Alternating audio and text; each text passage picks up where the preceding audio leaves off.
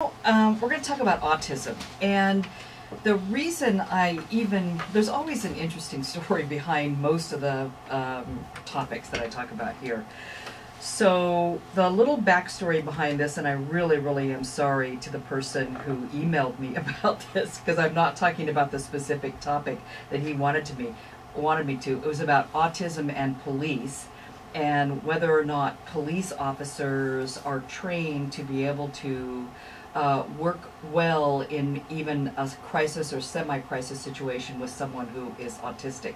And I am sorry, I'm not talking about that today, but let's start with the basics is how I view it for us today. My guest is Christine Lindgren. She is the executive director. Would that be a good title? Absolutely. Okay. The organization is called Responding to Autism, and they work with parents and other folks in our community, and we will learn more about the organization. Plus, we have Natalie Cobb, who is also our guest, and Natalie is a parent, and she has twin boys who have been diagnosed with autism. That's correct. So welcome to both of you. So nice to have you here today. Thanks for having us. So let's start, Christine, with what is autism and what isn't it? And we mostly get our view of these types of things from movies and television and all, but help us understand what it is and what it isn't. Sure. Autism is a pervasive developmental neurological disorder that affects a child's entire development. The diagnostic criteria for autism is difficulties in social interaction, a delay in verbal and nonverbal communication, and repetitive behaviors and fixated interests. So what autism is not is it's not a behavior disorder. It's not a speech disorder. It's a very pervasive disorder that can affect a child in many different ways. Mm-hmm. So can someone have normal intelligence and have autism? They sure can. Autism, the word spectrum is used, autism spectrum disorder. And with spectrum, it means that there's different characteristics. Okay, so a person on the autism spectrum can be very high functioning and have very high intelligence and have mild symptoms and characteristics. Or a person on the spectrum could be moderate to very high needs Mm-hmm. and have limited verbal, and their cognitive and intellectual abilities can also be affected. Mm-hmm. Natalie, how old are your sons? They are 12. 12 years old, okay. So when did you first see that something you maybe thought wasn't right? We had a standard checkup at 18 months where they actually used what is called an MCHAT. And it's something that most pediatricians and things will use to look for potential likelihood of something like autism that may be going on. My kids did have some delays, but they were a little bit premature because they were twins. Mm-hmm. And so it was kind of always just, oh, they'll catch up, they'll catch up, they'll catch up. And when we had that MCHAT done at 18 months, we were referred to get further screening and testing for autism because it was suspected at that time, but there weren't really a lot of answers as to whether or not that was what was going on. Mm-hmm. Well, what were they doing? What was an 18-month-old child not doing, or doing too much of, or I don't. You got to paint this picture for me. I know nothing.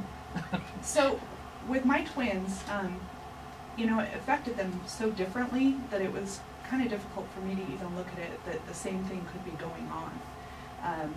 One of them was quite delayed in a lot of things, a lot of the developmental milestones that you look at, even using his hands and being able to pick up toys, just some of the motor planning and learning to sit up, walk, different things. And that didn't necessarily all relate to autism, but it brought red flags. Mm-hmm. The other one, it happened a little bit later in development, around 2. He seemed to be, for the most part, developing normally, and then it just kind of really fell off.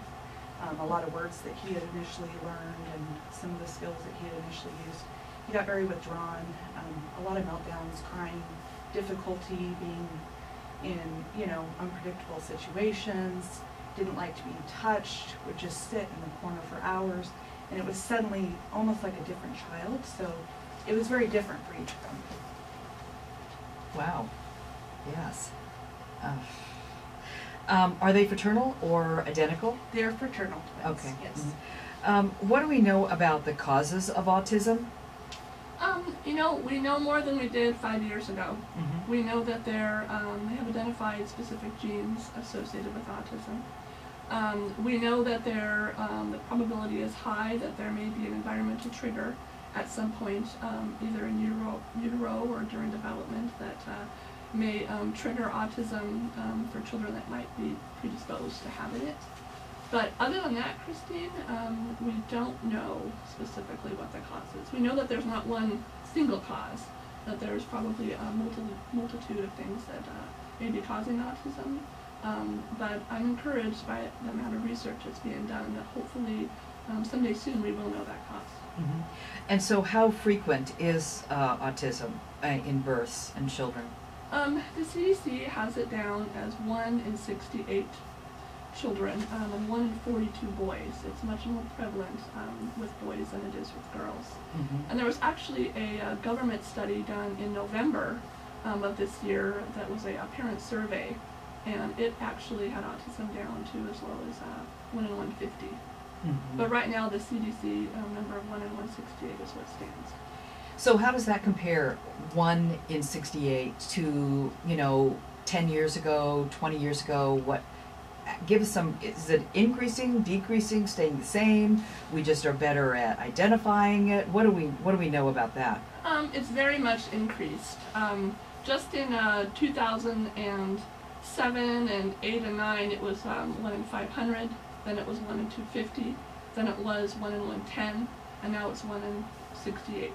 And so there's certainly a prevalence of it is increasing by far. As far as the reason why, and I actually get asked that a lot. Why is there such an increase? And I think there's a combination of things. Definitely more awareness. Parents are more aware of the signs to look for. Pediatricians are more aware to screen earlier, so I think it's kind of getting caught a lot more earlier.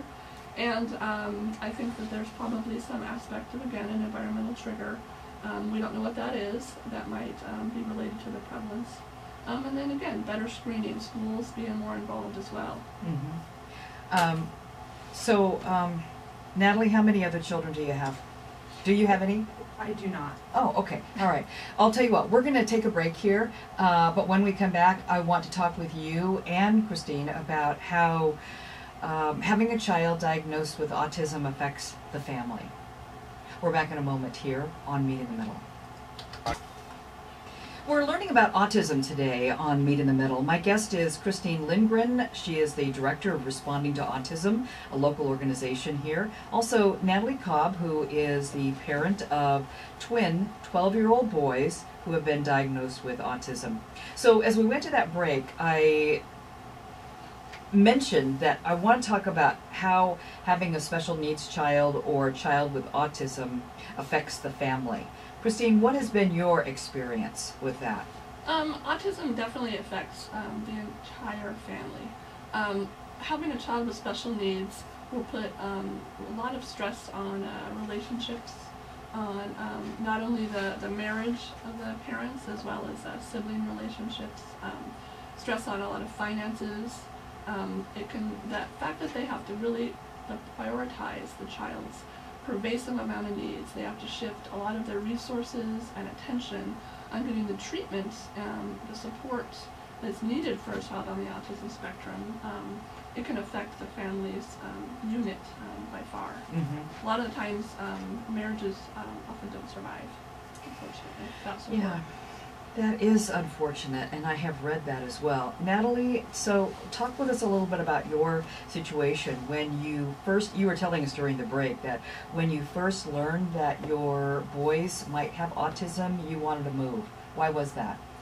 We were living in Utah at the time, and I quickly found out that there was a serious lack of resources where I was living.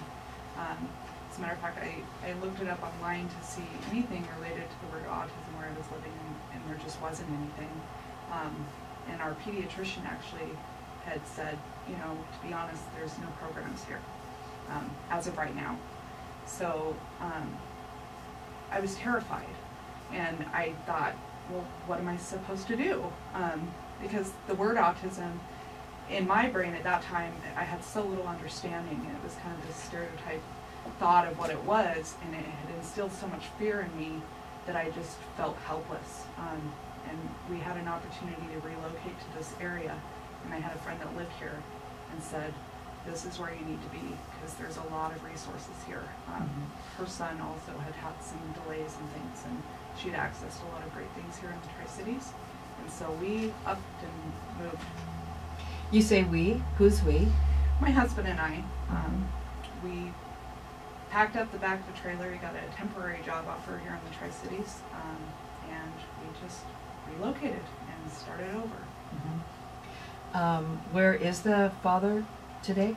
He passed away about 8 years ago. Yeah. Wow, so you have twin boys that you care for. Do you work I do. outside the home? I do. Whoa, so how do you do all that? How do you juggle all that? Where's the help that you get here? You know, we have been very blessed in getting access to a lot of community resources. I was put in contact with all the right people at the right times early on. I know there's a lot of families out there that haven't had that same access and ability to find out how to get help or where to get it. But you know, it was a slow process. I went back to school, was doing school online, started working part-time. I have a huge support system. We have a lot of friends and just a network of people here in the Tri-Cities that a lot of them are connected to the autism community, and we just make it work. And we've been very blessed. You have a very positive spirit, Natalie. It's great to hear that. So what would be the very first phone call, Christine? Where do you think that people in our community, what should be their first phone call? If they suspect that their child has autism, I think the first phone call is to the pediatrician, to go to their pediatrician to have their child screened. Most pediatricians, especially in our area, do have screenings that they can do that initial likelihood. Once the screening's been done, if there is a likelihood of autism, then they can come to the Responding to Autism Center, where we kind of do a further, more specific screening towards autism spectrum disorder, and then immediately can begin to provide them support as well as refer them out if it's appropriate for medical diagnosis. But initially, I think just their child possibly having autism can immediately put that stress on the family and stress on a mom and a dad. And so I think coming and immediately receiving support and knowledge will definitely help with the anxiety of that scary word of autism. It's not the autism from the movies that you kind of mentioned earlier, Christine, of a child necessarily rocking in a corner or a Rain Man, but we learned so much more about autism and how it affects the brain, and so many amazing interventions out there that can make a huge difference in a child's and family's life. So, Natalie, tell us a little bit about some of the support that comes through Responding to Autism as an organization. You as a parent, what have you gotten from that organization? Well, you know, like Christine mentioned, one of the really important things that parents need is to be empowered through knowledge and better understand what autism is and figure out how they fit into that really broad idea of autism. I think initially parents can feel really overwhelmed because they read things online or they've seen movies and that doesn't quite fit what they're going through, and so then they start to feel even more isolated because they don't feel like they fit into that world.